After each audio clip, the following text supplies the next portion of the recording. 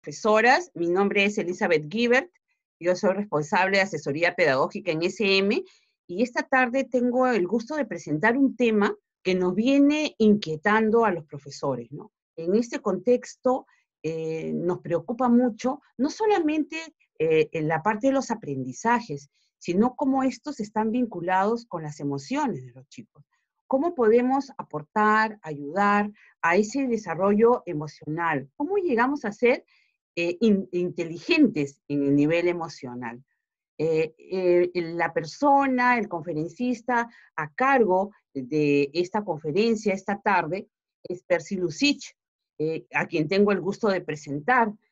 Percy es coach sistémico profesional certificado por el Coaching and Mentoring Center de la UPC y More Global Studios de México. Es miembro de la Federación Internacional de Coaching, es magíster en Integración e Innovación Educativa de las Tecnologías de Información y Comunicación por la Pontificia Universidad Católica del Perú, es licenciado en Educación por la Universidad Marcelino Champañá, tiene una segunda especialización en formación magisterial, también por la Universidad Católica, tiene estudios de maestría en gestión educativa por la Universidad Mayor de San Marcos, es diplomado en calidad educativa por el Instituto para la Calidad, también de la Universidad Católica. Percy tiene una gran experiencia en la educación básica y en la educación superior, y también en la formación, en estos últimos años en el campo del coaching. Yo voy a dejar con ustedes a Percy para comenzar esta conferencia, y seguro se van a ir integrando más profesores, profesoras, a los que seguimos dando la bienvenida. Ya somos 120 en este momento. Yo voy a estar pendiente del chat para comentarios, preguntas, y también del espacio de preguntas y respuestas. Está en este Q y A, que está en la parte baja. Voy a estar atenta a sus inquietudes, comentarios, preguntas, para que después que Percy haya avanzado, terminado esta presentación, pueda absolver algunas de las preguntas e inquietudes que tenemos los maestros en este contexto. Muchas gracias y los dejo con Percy Lucich.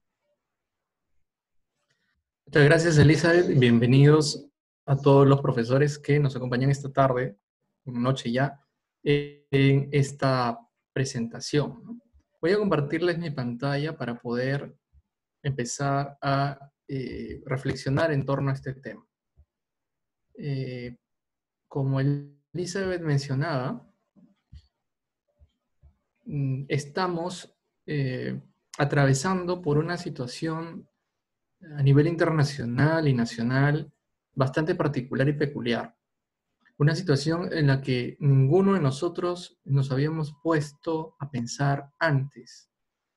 Estoy seguro que ustedes como yo celebrábamos y dábamos la bienvenida al año 2020 con mucha expectativa y muy alegres porque decíamos este 2020 nos va a ir bien a todos porque es solamente 20 y teníamos todas nuestras expectativas puestas en este año. Y sin embargo nos sorprende con esta pandemia, con este tiempo de cuarentena y con muchas experiencias quizás hasta tristes, con seres queridos, con personas muy cercanas a nosotros. Y si bien la educación empieza a girar en torno a un, llamémoslo así, nuevo paradigma de un trabajo remoto a distancia, y todos los docentes entramos a una nueva forma de trabajar, conocida como home office, que en el fondo es más home que office, y por eso es que nos pasa a todos que en cualquier momento escuchan en nuestra clase las voces de nuestros hijos, de nuestra familia, porque estamos en casa y estamos trabajando desde casa como ahora. Y poco a poco nos hemos ido preparando para esto, pero ninguno de nosotros nos habíamos preparado emocionalmente para esta situación. Y eso es, creo, lo más importante que tenemos que caer en la cuenta, porque a estas alturas es indudable que emocionalmente todos hemos sido impactados. No creo que haya ninguna persona que en este momento no haya sentido un impacto emocional frente a todo lo que hemos vivido. Y sin si no reflexionamos un poco en cuanto a esto, nos podemos ir al otro lado de las emociones, ¿no? Hay emociones que en este momento no nos ayudarían. Y tenemos que concentrarnos probablemente en emociones que sí nos ayuden. Por eso vamos a conversar y reflexionar en torno a unos temas y les pido por favor que me acompañen. Cuando hablamos de la gestión de las emociones, que es algo que Elizabeth comentó al inicio, es importante porque no somos personas que solamente pensamos y actuamos. En primer lugar, somos seres que sentimos. El principal impulso en nuestra vida no es necesariamente el cognitivo, es el emocional. Y con lo que estamos observando o con lo que estamos viviendo en nuestros días, surgen diversas emociones que debemos, como dice el nombre, gestionar.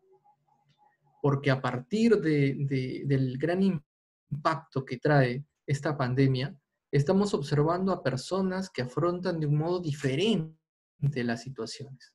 Es la misma situación que no solamente nos impacta a nosotros, sino que también impacta a otros hermanos de Latinoamérica, a otras personas del mundo y de países remotos que nosotros no nos imaginamos que están en la misma situación.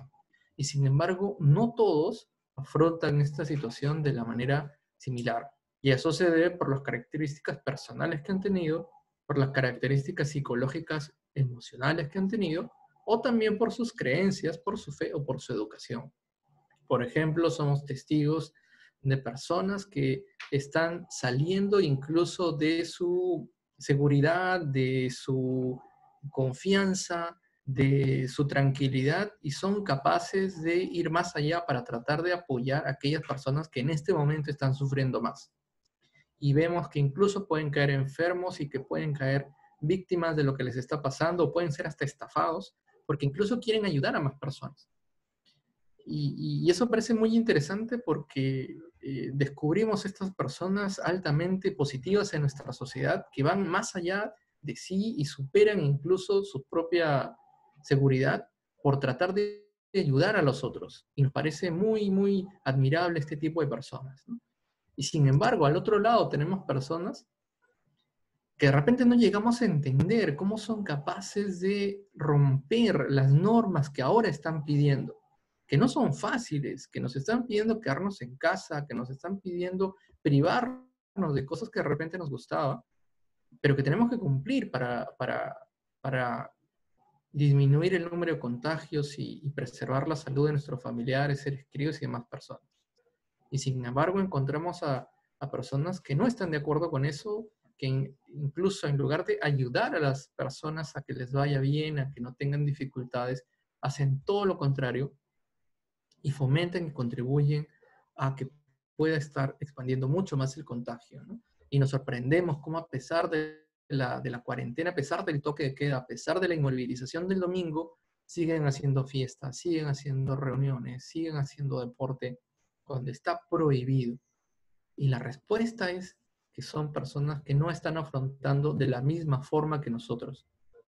¿Debido a qué? Nuevamente, sus características personales, sus características psicológicas o emocionales, o sus creencias o su educación. Nosotros trabajamos con niños, nosotros trabajamos con jóvenes y tenemos que encargarnos de apuntar a que su formación personal, su formación emocional, sus creencias, porque muchos de nosotros podemos trabajar en escuela católica, estén ligadas a cómo contribuir a que las personas sean capaces de convertirse en instrumentos de ayuda y no en obstáculos. Entonces, conversemos un rato sobre estas emociones. ¿Realmente serán útiles? ¿Cuántos de nosotros nos hemos puesto a pensar que en este momento qué útil sería no sentir nada y dedicarnos a actuar para que el tiempo pase rápido? Pero debemos tener en la cuenta la utilidad de las emociones. Entonces, partamos por esta idea. Esta situación nueva que ninguno de nosotros esperaba pone en marcha una serie de capacidades, tanto individuales o colectivas, que obviamente activan en nosotros mecanismos de respuesta ante posibles amenazas y que se convierten en emociones muy útiles y muy relevantes como la esperanza, la confianza, la solidaridad, la empatía, la unión, el apoyo. Y reflexionando un poco nos podemos dar cuenta que esto no es una novedad en nosotros o en nuestro contexto, que las mismas emociones las hemos llegado a sentir cuando atravesamos como peruanos una difícil época de pobreza por la situación económica y la gran hiperinflación que tuvimos hace unos años. O que décadas atrás también por la crisis social que tuvimos por el impacto del terrorismo. Y así podemos ir retrocediendo en el tiempo y descubrir cómo en la historia nuestros ancestros se han enfrentado a situaciones también duras, muy duras, como lo que ahora atravesamos en la pandemia. Y lo que logró hacerlos sobresalir fue que más allá de lo que ellos lograron coordinar, primero lograron gestionar sus emociones. Porque sin esperanza, sin confianza, sin solidaridad, sin empatía, sin unión, sin ayuda, ninguna de esas situaciones que han ocurrido en la historia pudieron haber hecho que nuestros mayores, nuestros antepasados salgan de esa situación. Por lo tanto, necesitamos caer en la cuenta cómo nuestras emociones hoy en día, las emociones que sí pueden aportar en este momento, logran configurar para que nosotros logremos no solamente salir de nosotros mismos y también logremos hacer que las personas mejoren la situación que están pasando y que van a pasar porque esta pandemia nos acompañará un poco más. Por lo tanto, veamos cuáles son las emociones que han podido aparecer en estos días y que de repente cada uno de nosotros también ha logrado sentir, ¿no?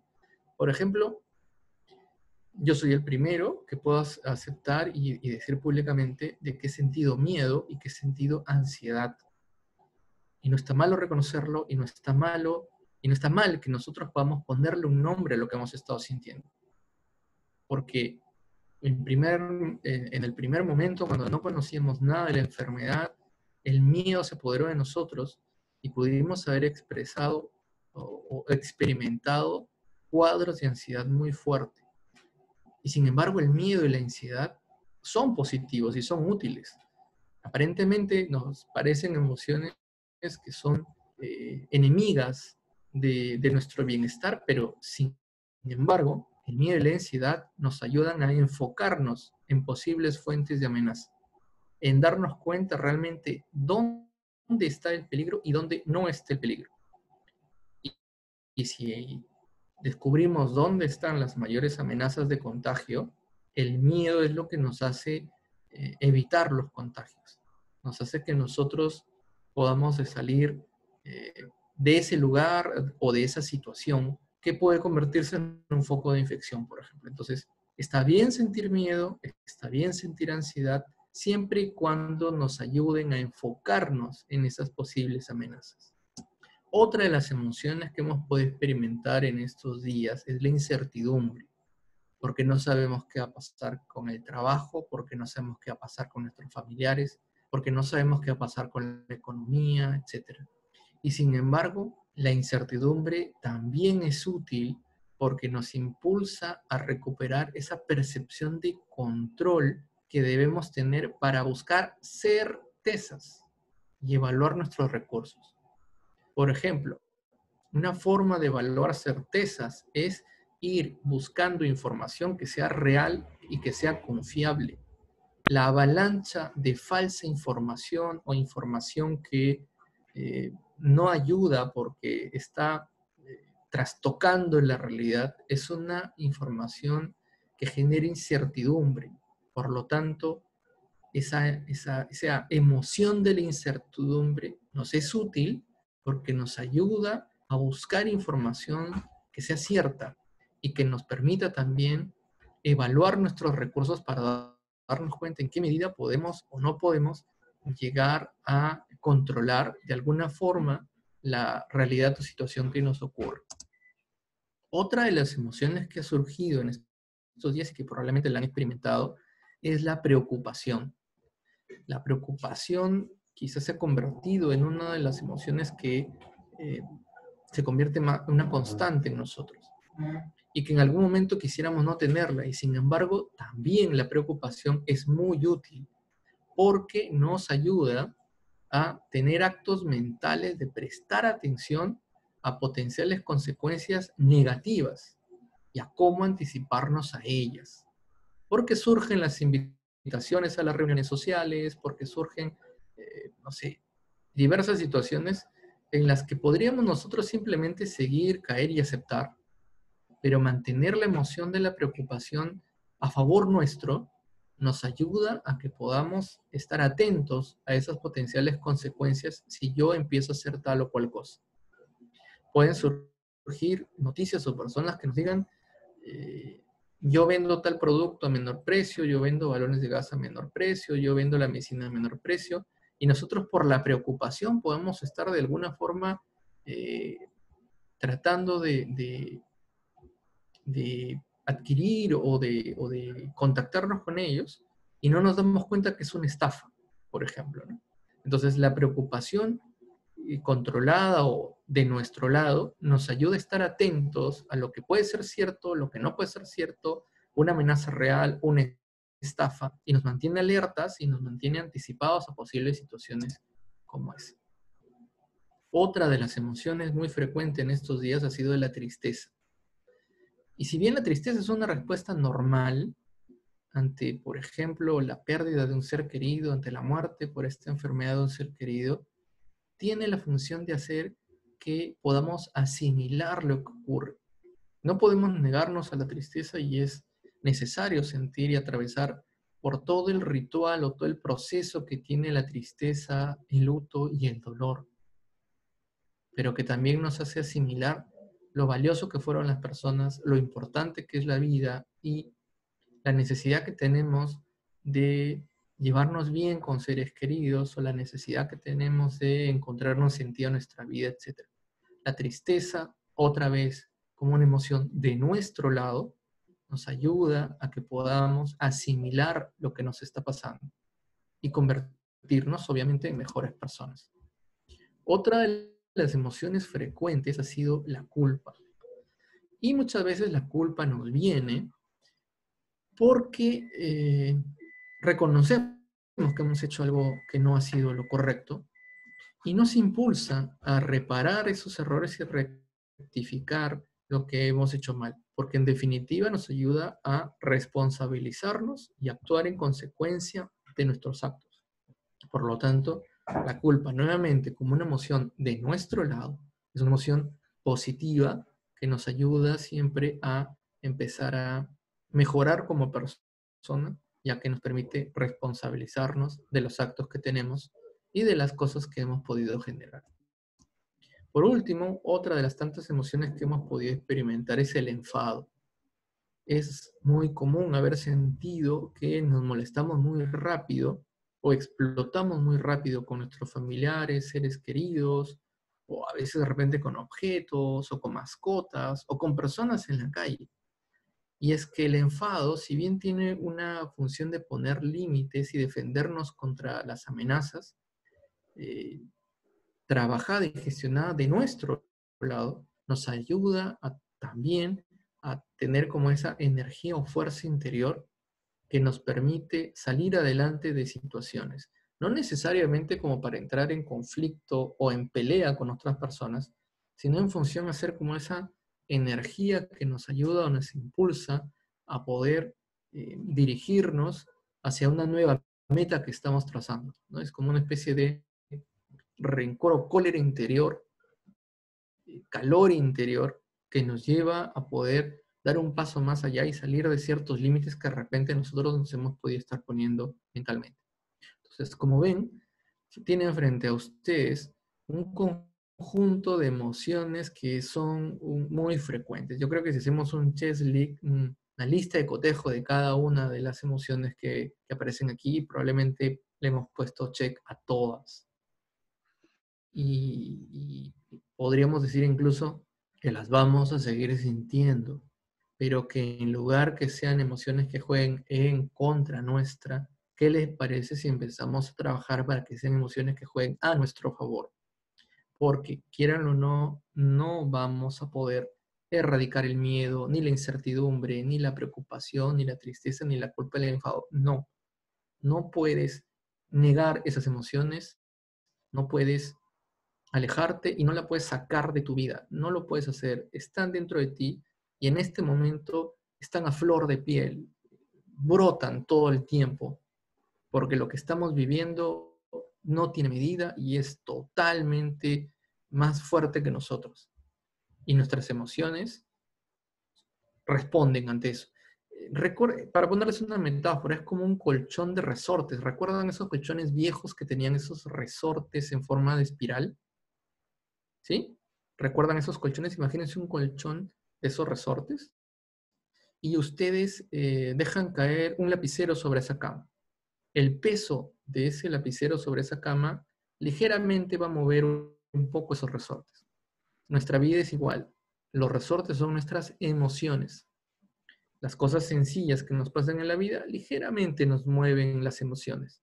Pero una cosa tan grande como una pandemia es algo que sí nos impacta. Es como dejar caer un contenedor de 1 tonelada de peso sobre ese colchón. ¿Qué es lo que van a hacer esos resortes? Van a recibir, van a aguantar y probablemente van a devolver la energía en la misma intensidad en la que han recibido. Eso pasa con las emociones. Son esos resortes que reciben todo el peso de lo que estamos viviendo y con ese mismo peso hacen que reaccionemos en nuestra vida. Por eso es imposible que tú te puedas quitar las emociones de tu vida. No las vas a hacer y no es recomendable que las bloquees. Lo interesante es ahora descubrir lo que estás sintiendo y empezar poco a poco a transformarlas a favor tuyo. ¿Cómo se hace eso? Vamos a ver. Primero, toma en cuenta que todas tus emociones cumplen una función adaptativa. Somos personas que nos adaptamos a las situaciones. Nunca nos dejamos vencer, es cierto. Y nos adaptamos gracias a nuestras emociones. Sin embargo, cuando las emociones sobrepasan los niveles de intensidad o frecuencia, que es lo que yo les decía ahora con este ejemplo del colchón y la pandemia, es frecuente que podamos sobredimensionar realmente lo que está pasando y empecemos a sentir muchas más emociones que no son agradables y que en algún momento quisiéramos sacar de nosotros. Pero el peligro está en que esas emociones están puestas allí por una función, ayudarnos a adaptar a situaciones y ayudarnos a actuar. Nos adaptamos y actuamos.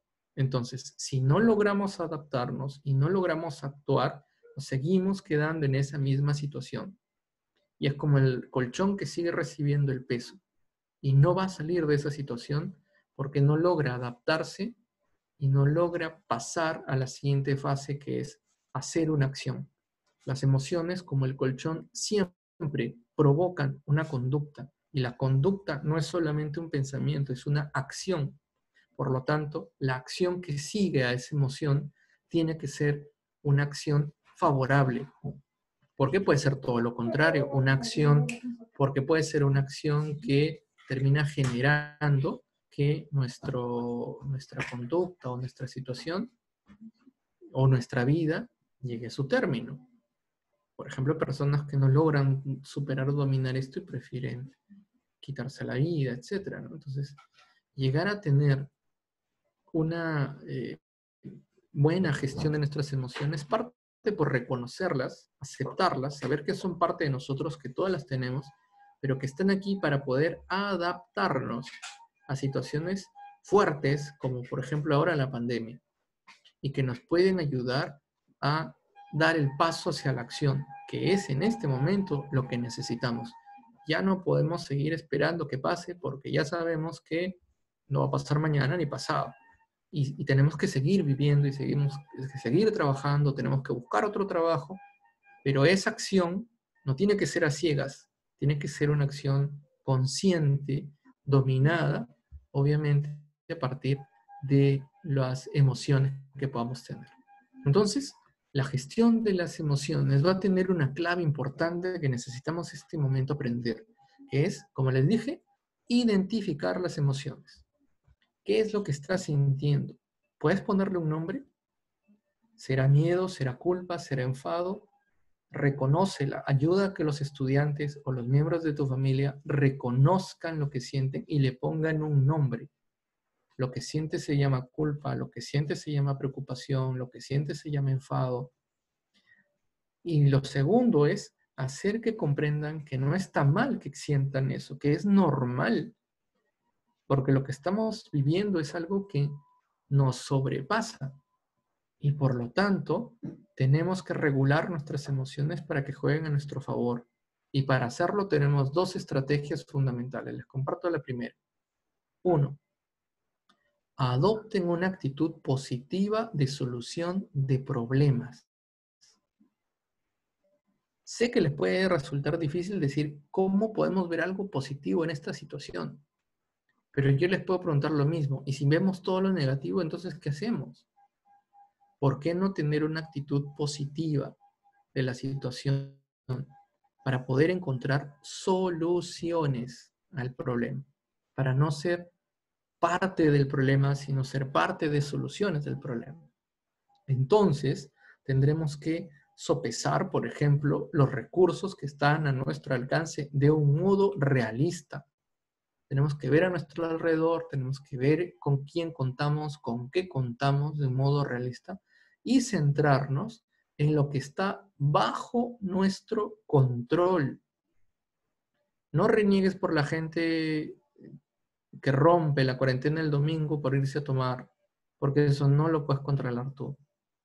No reniegues por las personas que están cometiendo actos de corrupción, porque no lo puedes controlar tú. No reniegues por los políticos que están, no los puedes controlar tú. Mejor concéntrate en lo que puedes controlar y allí ponle una actitud positiva.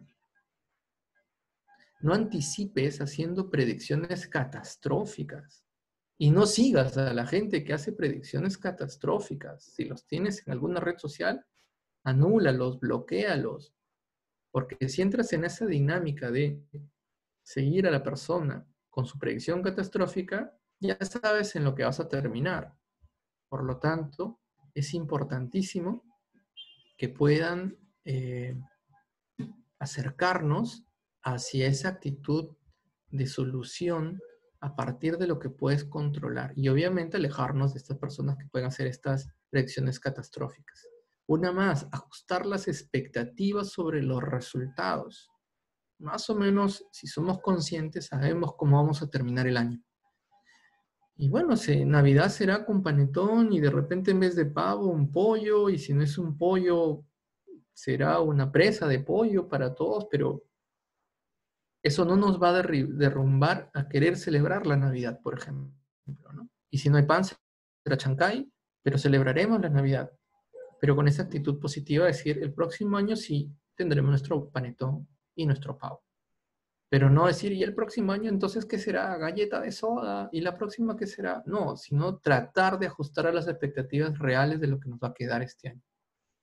Otra más, felicitarnos por los avances. Es muy importante que podamos intercambiar felicitaciones por lo que estamos logrando o felicitarnos a nosotros mismos por lo que estamos logrando. Si hasta el momento has podido mantenerte sano, sana, felicítate. Si hasta el momento has podido atender a tu familia, felicitaciones. Si al momento has podido ayudar y has salido de la enfermedad, también felicitaciones. Si te contagiaste y superaste la enfermedad, felicitaciones. Y si un ser querido falleció y tú diste todo lo mejor para poder salvarlo, felicitaciones también por tu esfuerzo. Quizás no alcanzaste lo que querías, que era su recuperación, pero felicitaciones por la dedicación que han hecho. Tú dirás, ¿qué sentido tiene? Tiene un alto sentido, porque probablemente no has estado encontrando ese refuerzo que necesitas para hacer sentir que el esfuerzo incluso valió la pena, la acción valió la pena. Trata de colaborar y buscar apoyo, también va a ser importantísimo que si ya esto te supera, busques apoyo. Y en definitiva, enfócate en solucionar el problema y no en seguir poniendo o volviendo mucho más peligroso la situación por generar más problemas. Yo sé que si todos son educadores y están aquí, me entienden a lo que me refiero, ¿no? Los educadores jamás somos parte del problema, al revés, somos parte de la solución del problema, pero tenemos que ayudar e insistir con nuestros padres y alumnos en que traten de buscar soluciones y que se adapten. Los maestros somos un ejemplo muy patente de esta adaptación a las circunstancias, porque en menos de un mes empezamos a trabajar de modo remoto, a distancia, y estamos logrando aprendizajes gracias al apoyo y a la dedicación también de nuestros alumnos. Entonces, felicitaciones por eso también. Sin haberte preparado para ser un docente virtual, sin haber tenido los recursos, sin tener de repente toda la tecnología que quisieras, estás logrando aprendizajes. Felicitaciones por ello. Mantén esa actitud positiva. El próximo año, cuando se supere probablemente la pandemia, ya no vas a ser el mismo profesor del año 2019. Ahora eres un profesor virtual que puede combinar ambas cosas y entonces nos adaptaremos a la nueva situación que vendrá más adelante, que será una situación de alumnos que han aprendido a estudiar virtualmente y maestros que hemos aprendido a enseñar virtualmente. ¿Y por qué no les fusionamos? Y entonces nos volveremos a adaptar a esa nueva situación. Y otra de las estrategias fundamentales es que ustedes puedan generar, facilitar y propiciar emociones agradables. Y como maestros o de repente como jefes de familia, tenemos el deber de hacerlo. Generar emociones agradables, facilitar emociones agradables, propiciar emociones agradables. Porque no hay nada que nos ayude más en este momento que emociones agradables que nos motiven, que nos estimulen, que nos vuelvan más resistentes a la adversidad. Esta palabra me está gustando muchísimo estos últimos meses, porque nuestra forma de resistencia, el insumo de nuestra resistencia, no está basado en lo que muchas veces yo pueda haber estudiado, sino en lo que yo pueda haber desarrollado como emoción. Entonces yo me vuelvo resistente a esta pandemia, no a la enfermedad, obviamente, ya sé lo que me vuelvo resistente. Estoy resistiendo a la situación, a esta adversidad, es gracias a mis emociones, pero mis emociones agradables, que las puedo generar yo, o que puedo haber, o que me pueden haber ayudado otras personas. Por ejemplo, si yo disfruto de momentos de bienestar, que pueden ser horas de almuerzo, que pueden ser horas de descanso, que puedan ser intercambios, o que puedan ser, por ejemplo, espacios como este donde estamos compartiendo entre docentes algunas ideas, ¿no? Que me puedan incluso eh, generar situaciones en las que yo empiezo a volverme o a sentirme más productivo, o que pueden incluso diferenciar conflictos entre familiares y lo pueda de alguna forma resolver.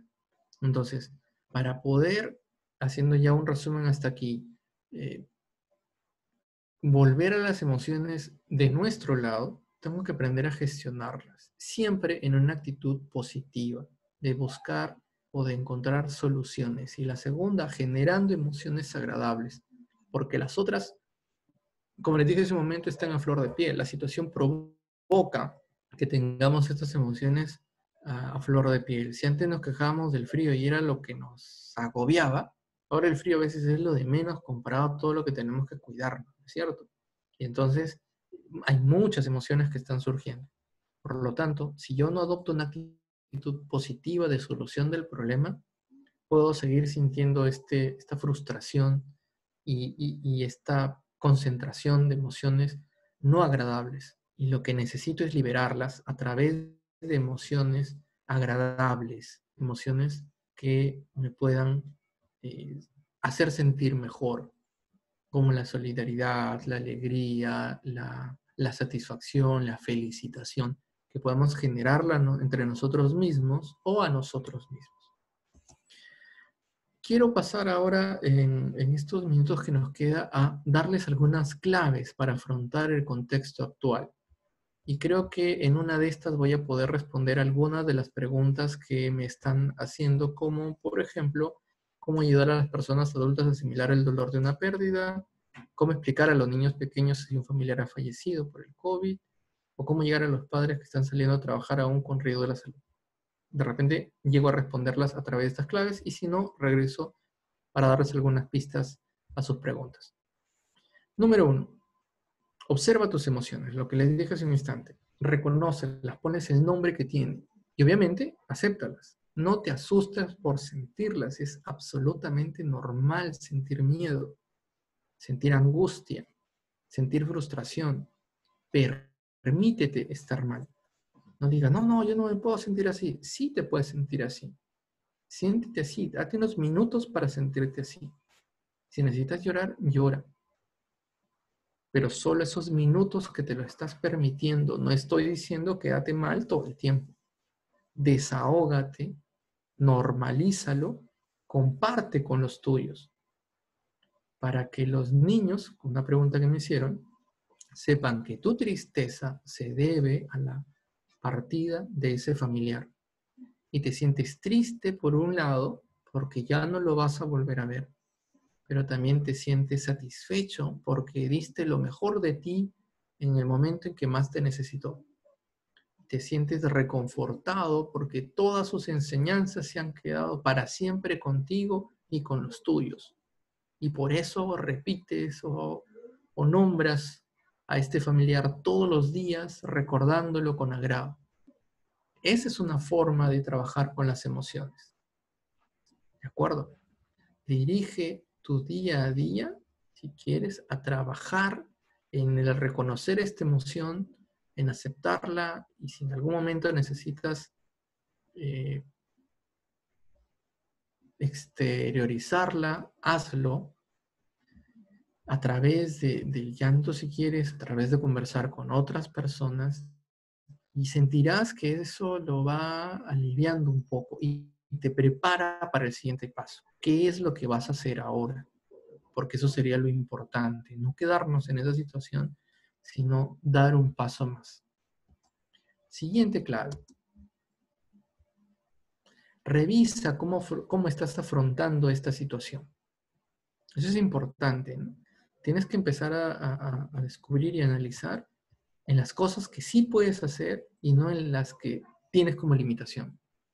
Fíjate cómo están tus protocolos de seguridad en casa, fíjate cómo estás manejando tus cuentas en casa, fíjate en lo que tú puedes hacer. No te concentres en lo que están haciendo otros y mucho menos en las informaciones falsas, porque obviamente no te vas a poder concentrar ni dedicar en esas. Tú te puedes dedicar en tus cosas, entonces concéntrate en tus cosas. Métete con tus cosas. No te metas en las cosas de los otros porque ahora más que nunca ni tiempo, ni esfuerzo, ni ganas tenemos. Dedícate en lo que tú puedes hacer, en las responsabilidades que tú tienes. Y ayuda a las familias que tú tengas a que hagan lo mismo, a que se responsabilicen por sus cosas, a que se cuiden todo el tiempo con el tapabocas, que se laven las manos y todas las cosas que frecuentemente están repitiendo, porque tú no los tienes que hacer por ellos lo tienen que hacer por sí mismos. Entonces, hagan esa revisión familiar o personal para que puedan buscar soluciones y se puedan anticipar. Pónganse en datos objetivos para que logren una mayor centralidad de las soluciones. Una clave más. Refuérzate por cada tarea, por cada dificultad, por cada meta o objetivo que has logrado. O sea, celebra, festeja. No con una fiesta, obviamente, no vamos a decir, vengan todos, voy a celebrar que logré. No, es una experiencia dura, es cierto, pero también al mismo tiempo enriquecedora, que nos está enseñando mucho de nosotros mismos y está permitiendo que nosotros enseñemos a nuestras generaciones, a nuestras futuras generaciones. Y vamos a tener muchas experiencias que transmitiremos a nuestros hijos, nietos, bisnietos, de cómo ha sido vivir en una pandemia como esta, para que ellos aprendan también. Y por lo tanto necesitamos celebrar y premiar que hasta ahora lo estamos haciendo bien, que estamos siendo buenos padres, buenos hijos, buenos hermanos, buenas parejas, buenos maestros, que lo estamos logrando y que tenemos por lo tanto que celebrarlo en la medida de las posibilidades. Una más, sonrían, propicien el buen humor, orienten algunas actividades que ustedes tienen hacia lo divertido y hacia lo que puede ser agradable, lo que te gusta hacer. Tenemos familiares y amigos que nos levantan el ánimo porque son muy graciosos, nos dicen algo agradable, siempre están de buen humor, búscalos. Si no eres esa persona que sonríe con facilidad, escríbeles, llámales, busca que te hablen, porque con una simple conversación ya te alegraron el día. Y del otro lado también, ten cuidado de familiares, amigos o personas que con un par de segundos hablando contigo te hunden, porque te arrastran a su terquedad, a su miseria, a la pena, al dolor o al negativismo. Entonces, acércate más a esas personas que te puedan ayudar a mantener el humor. Si tienes algo de tiempo, busca series divertidas en la televisión, busca videos graciosos en YouTube, date el tiempo de reírte un poco, al menos de situaciones graciosas, y vas a sentir cómo empiezas a eh, generar una gratificación más adecuada, ¿no? Esto va a tener un final. Ya tenemos vacunas en estudio y en niveles muy, muy avanzados de comprobación de su eficacia. Y ya hablan de una vacunación en el primer trimestre del próximo año. Entonces ya por lo menos vemos la luz al final del túnel. Por lo tanto, es cosa ya de paciencia, ya no de desesperanza y frustración, de paciencia. Hay cosas que pueden generar gratificaciones y por lo tanto hay que tratar de hacerlas, porque ya esto tiene un fin, ya tiene una fecha aproximada, ¿no? Quisiéramos que sea lo más pronto posible, pero por lo menos ya sabemos lo que falta y podemos contar ya los meses con los dedos. Entonces, empecemos a encontrar cosas que nos puedan ayudar a retomar actividades que nos daban ese tipo de equilibrio. Y para eso va la siguiente clave. Organízate para tener rutinas. Somos maestros, pero también somos padres de familia, pero de repente también somos hijos, también somos esposos, también. Y entonces, ¿cómo poder organizarnos para tener rutinas y planes diarios en donde podamos cumplirlas y junto con nuestra familia hacer cumplir? Porque tener una rutina también nos mantiene a sentir control y normalidad, que es algo que ayudará a que la desesperanza o la angustia no nos domine, porque tenemos control. Y si tenemos seres familiares mayores con nosotros, tratemos de que ellos también tengan su rutina y mantengan, y no la rompamos, igual que los niños, ¿no? No rompamos su rutina. Si los niños tienen que dormir a las 9 de la noche como máximo para levantarse al día siguiente a las 7 o a las 6, hay que hacerlos dormir temprano. Porque si tú dejas que el niño, por ser sábado o por ser domingo, duerma más tarde, se levanta más tarde y ya la rutina se rompe. Entonces, mantengamos la rutina para mantener esa sensación de control y normalidad, que es algo que necesitamos ahora también. Mantengan el contacto social, mantengan ese vínculo virtual. Ojo, virtual. No vayan a las visitas, porque ya lo dijo hasta el presidente, ¿no? Reduzcan al máximo el contacto social, pero el virtual lo podemos incrementar, como el que ahora estamos teniendo a través de esta plataforma de Zoom y muchas otras más que podamos tener, el teléfono, el WhatsApp, etc. Mantén ese contacto que te permite también sentir o transmitir esperanza y trata de que las emociones de las personas que se contacten contigo en ese momento también puedan ser gestionadas. Si no, te empiezan a compartir sus emociones en,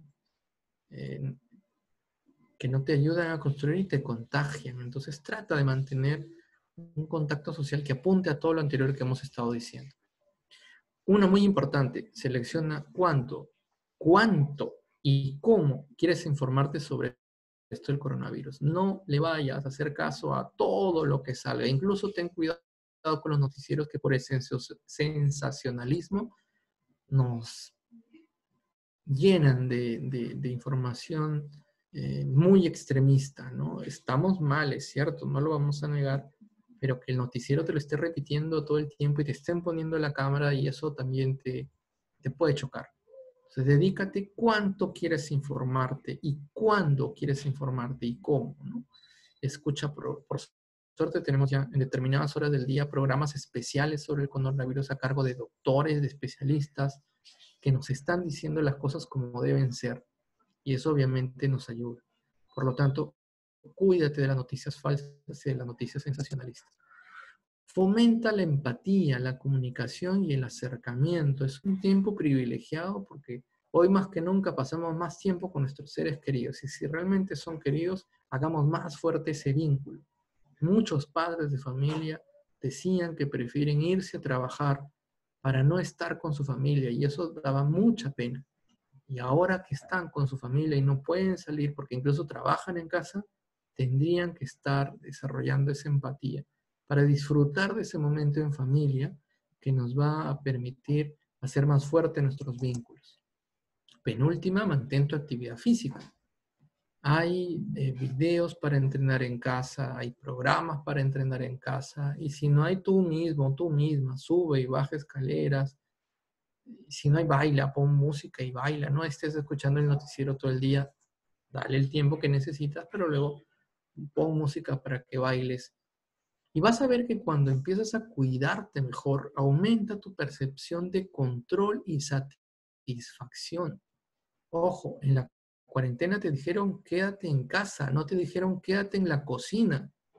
Por lo tanto, no le estés dando ahí a la cuchara todo el tiempo porque al final, ¿dónde queda la actividad física? ¿No? Que la actividad física no sea solamente la de la mano para comer, sino que sea en general. Y vas a darte cuenta que con la actividad física mejora tu nivel de estrés y mejora tu ánimo porque eso, y ya lo saben todos ustedes, se liberan endorfinas que nos dan esa sensación. El sedentarismo hace todo lo contrario y por lo tanto tenemos que dedicarle un poco a la actividad. ¿De acuerdo? Y por último, alimenta tu mente y tu espíritu. Este gran tiempo de pandemia que nos mantiene más atentos y enfocados en las cosas importantes de la vida es un tiempo para aprender y enriquecernos. Podemos estar aprendiendo muchas cosas a través de la lectura, de los cursos virtuales, pero también es el tiempo para alimentar nuestro espíritu y poder tener la posibilidad de hacer más fuerte nuestra fe y de poder, si no podías ir a la catedral para escuchar la misa, poder hacerlo ahora. Todas las parroquias transmiten la misa a través de sus redes sociales. Y ya puedes escoger a los sacerdotes, y los sacerdotes hacen charlas, y los movimientos también. Y entonces es el momento adecuado como para volver a esa dimensión espiritual que de repente por el trabajo la habíamos descuidado. Y ahora más que nunca, retomar a nuestra fe nos da la fortaleza también para seguir adelante, porque podemos estar confiando en un Dios que no nos abandona, que todos los salmos y el Antiguo Testamento es esa historia de amor entre Dios y su pueblo, pero que antes de la salvación los hace pasar por pruebas.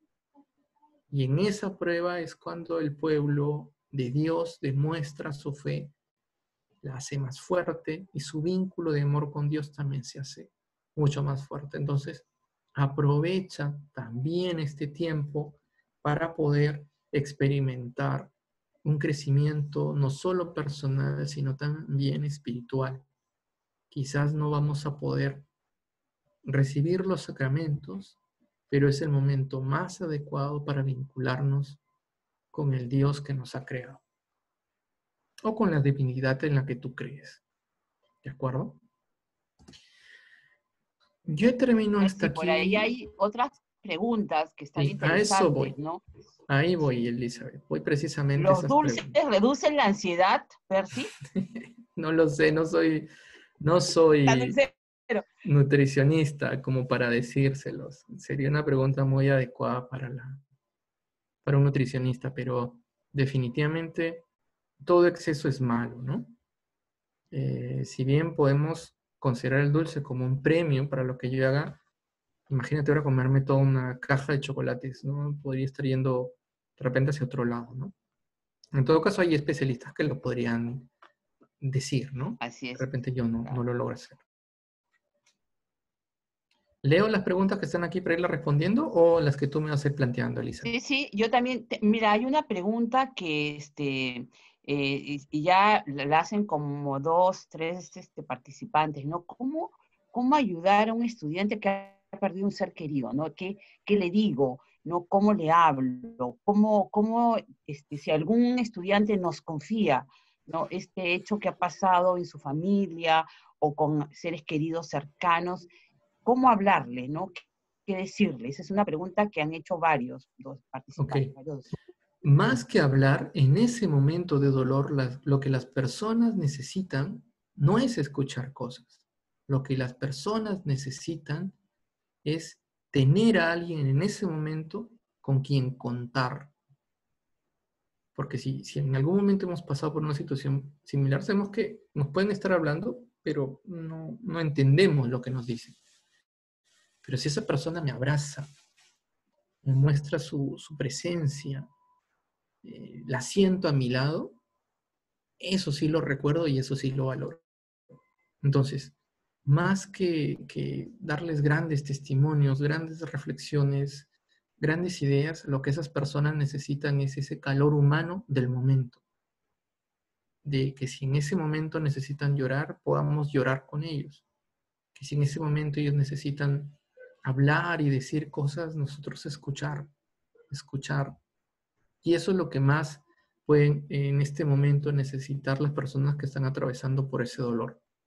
Luego viene otro momento en esa curva del dolor en la que ellos empiezan a reconocer la situación, la realidad, y en la que empiezan a salir.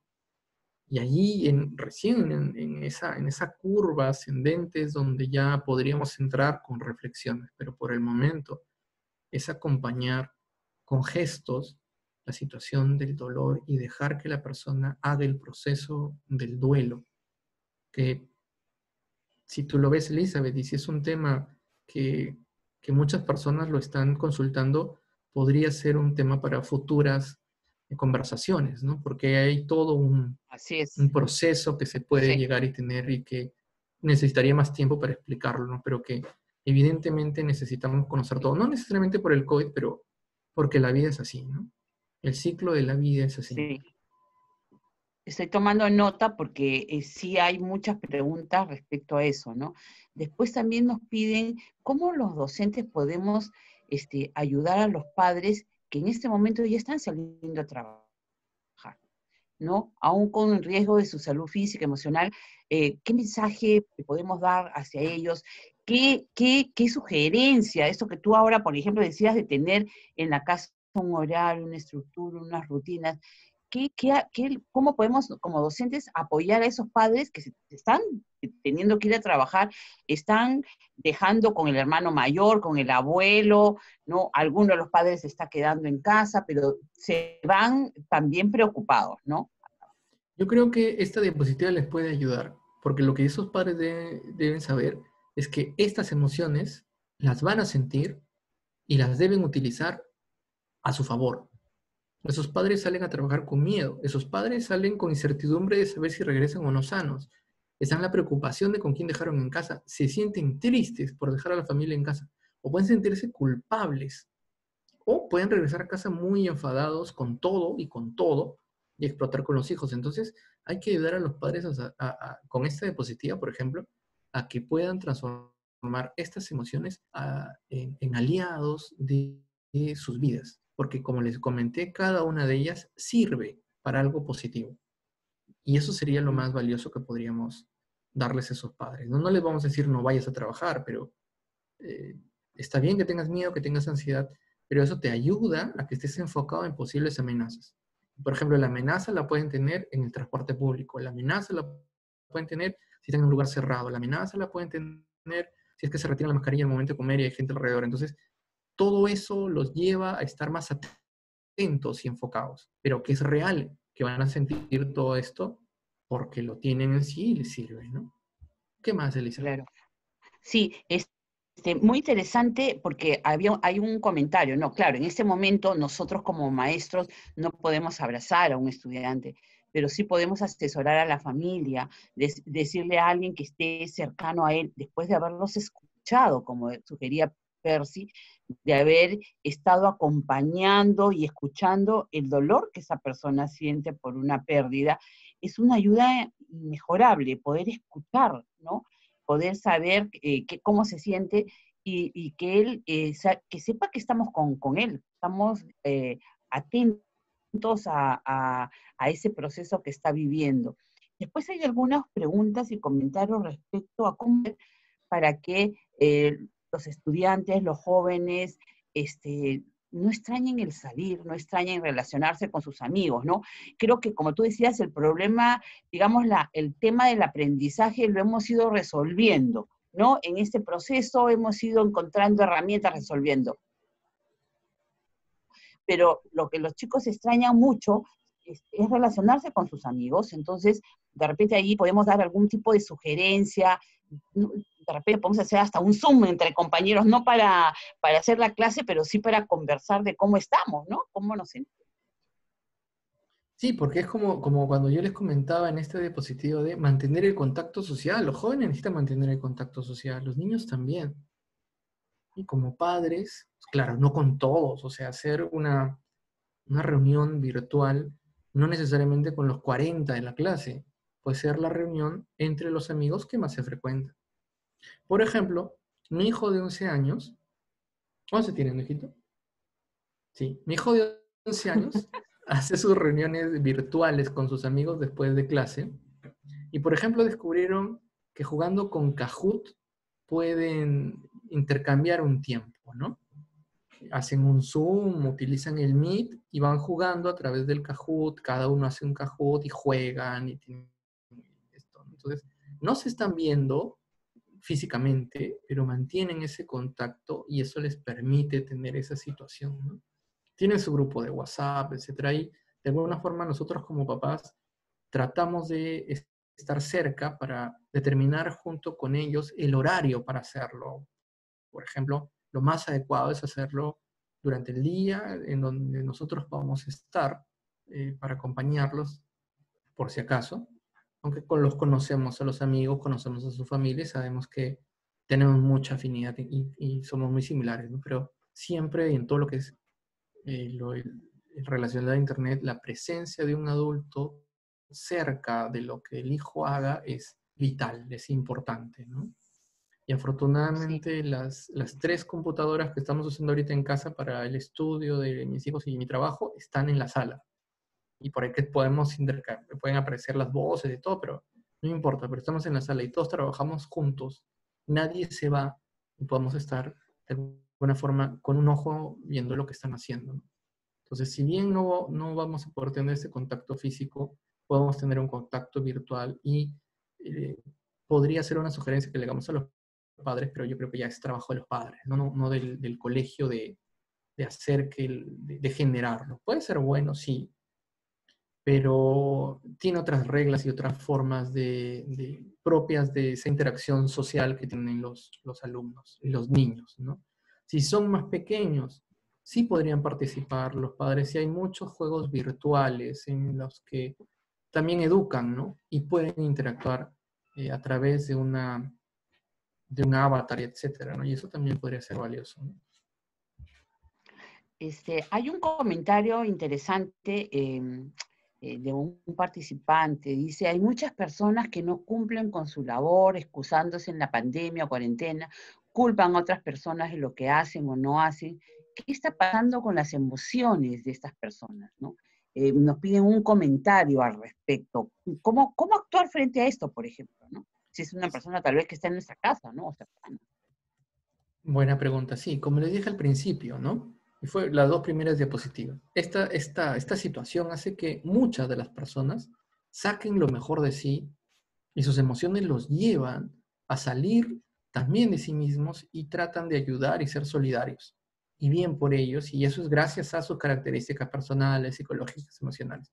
Pero del otro lado tenemos, y aparecen en los noticieros a cada rato, o son dentro de nuestra familia, personas que no están cumpliendo con todas las medidas de protección que estamos teniendo en nuestros días. Y la explicación es debido a sus características personales, psicológicas, emocionales, o sus creencias, o la educación que han tenido. Y eso explica la cantidad de personas que, a pesar de lo que estamos viviendo, siguen sin respetar las normas que tenemos, ¿no? Entonces, lo que dije también hace un instante, ¿no? Yo puedo trabajar con mis emociones, pero no puedo trabajar con las emociones de los otros. Por lo tanto, prefiero en este momento trabajar con mis emociones. Esas personas ya tienen su proceso, digámoslo así, ¿no? La policía los arresta, los multa, etc. Pero en este momento de situación no tendría que quemarme pensando o no tendría que molestarme por estar pensando en ellos. No, prefiero invertir esas emociones en lo que yo sí puedo controlar. Y lo que yo puedo controlar es mi entorno, mi familia, mi trabajo, mi salud, etc. Entonces, las otras personas, ojalá que en algún momento logren tener ese cambio, pero mientras tanto no hay forma. Y te desgastaría si quieres hacer algo por ellos. A menos que seas policía, juez, fiscal. Pero si no, es mejor concentrarnos en lo que sí podemos controlar. Y lo que sí podemos controlar es nuestro entorno, nuestra familia, nuestra salud, etc. Sí, también había una pregunta de un papá, ¿no? Sobre un caso de ansiedad en una niña. Entonces, es un poco difícil uno arriesgarse a diagnosticar, pero en términos generales, de repente sí cerrar, ¿cuál es esta relación entre la salud emocional de los docentes, de los adultos, y cómo influye, ¿no? ¿Cuál es esta relación entre esta salud emocional y la de los hijos y de los alumnos que uno tiene cercanos o a cargo, ¿no? ¿Qué relación hay para que nosotros también podamos entender que sí hay, ¿no? Que sí hay una relación en cómo estamos nosotros y que, aunque no nos demos cuenta, vamos transmitiendo en el día a día. Sí, correcto. Como lo dije también hace unos minutos, nuestros actos no están motivados por lo que nosotros pensamos o por lo que hemos estudiado. Nuestros actos, nuestra conducta de cada día está motivada por lo que sentimos.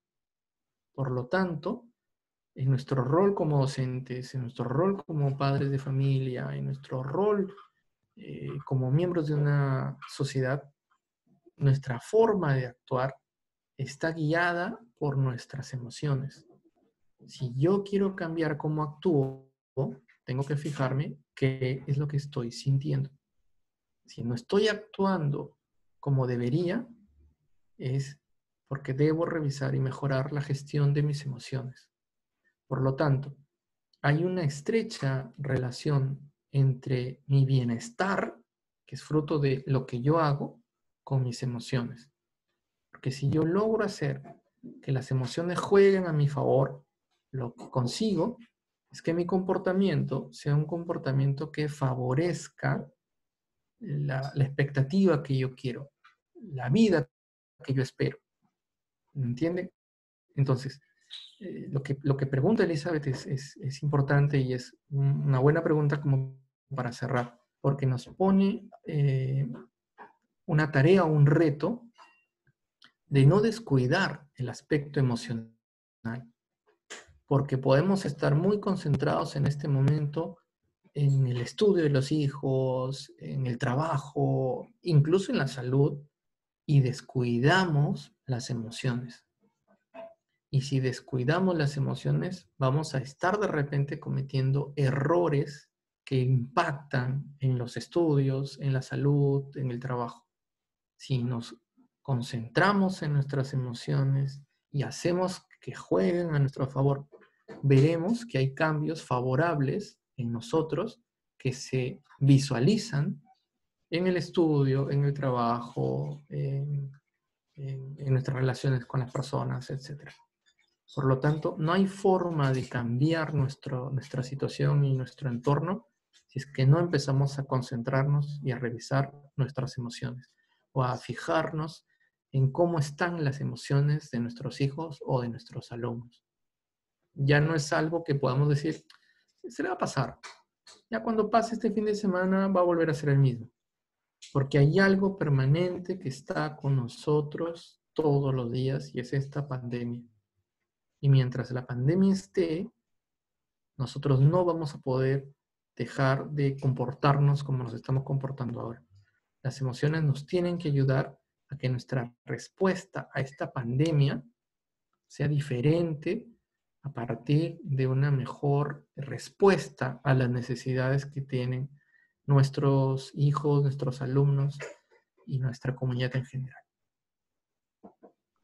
Muchas gracias, Percy. Yo creo que hemos respondido muchas preguntas de los participantes. Algo que he puesto en el chat es que nosotros tenemos una plataforma que es Comunidad SM, que está con información, que está abierta para los directivos, los docentes, los estudiantes, los padres de familia, y precisamente la hemos abierto para subir muchos recursos. Esta conferencia se va a subir en Comunidad SM, para que ustedes también la vuelvan a ver, la vuelvan a escuchar, porque ha habido mucha información muy importante, muy interesante, que también tal vez en un Zoom, en un colegio, la podamos conversar entre compañeros, la podamos conversar en familia. Esa es la idea. He tomado nota también de las necesidades, por ejemplo, esto del duelo, que es tan interesante y que a veces no nos hemos detenido a pensar en cómo ayudar a las personas. Pero estoy tomando nota porque yo creo que es importante que podamos también trabajar un tema así. Les Una cosa agradezco a más, cada Elizabeth, uno. algo más Sí, para Percy, terminar. dime, sí. No lo había comentado, pero hay mucha relación entre la emoción y el aprendizaje. Y eso sí lo tienen que tener muy claro los docentes y los padres de familia. No hay forma de que un estudiante aprenda si es que sus emociones están bloqueadas o tiene emociones, llamémoslo así, negativas. No hay emociones negativas, me puedo corregir, emociones que de repente no son favorables, podríamos decirlo así, o bien gestionadas. Pero si el alumno no tiene ese entorno adecuado en sus emociones, no la gestiona bien, es difícil que haya un aprendizaje, menos ahora en este contexto de videoclases. Por lo tanto, en SM siempre hemos hablado de la necesidad de que el aprendizaje y las competencias, ya les decíamos, las estrategias cognitivas y metacognitivas siempre estén de la mano de las competencias emocionales. Y ahora más que nunca lo estamos descubriendo. Y eso puede explicar por qué de repente el alumno no está aprendiendo la velocidad que esperábamos, porque está bloqueado a través de estas emociones que no le están ayudando, ¿no? Y que sí debería haber un mayor vínculo entre la propuesta del aprendizaje que fusiona, que considera las competencias emocionales con las competencias de aprendizaje y de metaaprendizaje, ¿no? Que SM lo tiene y lo maneja muy bien desde hace mucho tiempo. Muchas gracias, Percy, muchas gracias. Hemos sido 180 en esta videoconferencia. Les agradecemos mucho su participación, el interés. Sus preguntas nos ayudan mucho, también nos orientan a entender qué les interesa, qué les preocupa en este momento.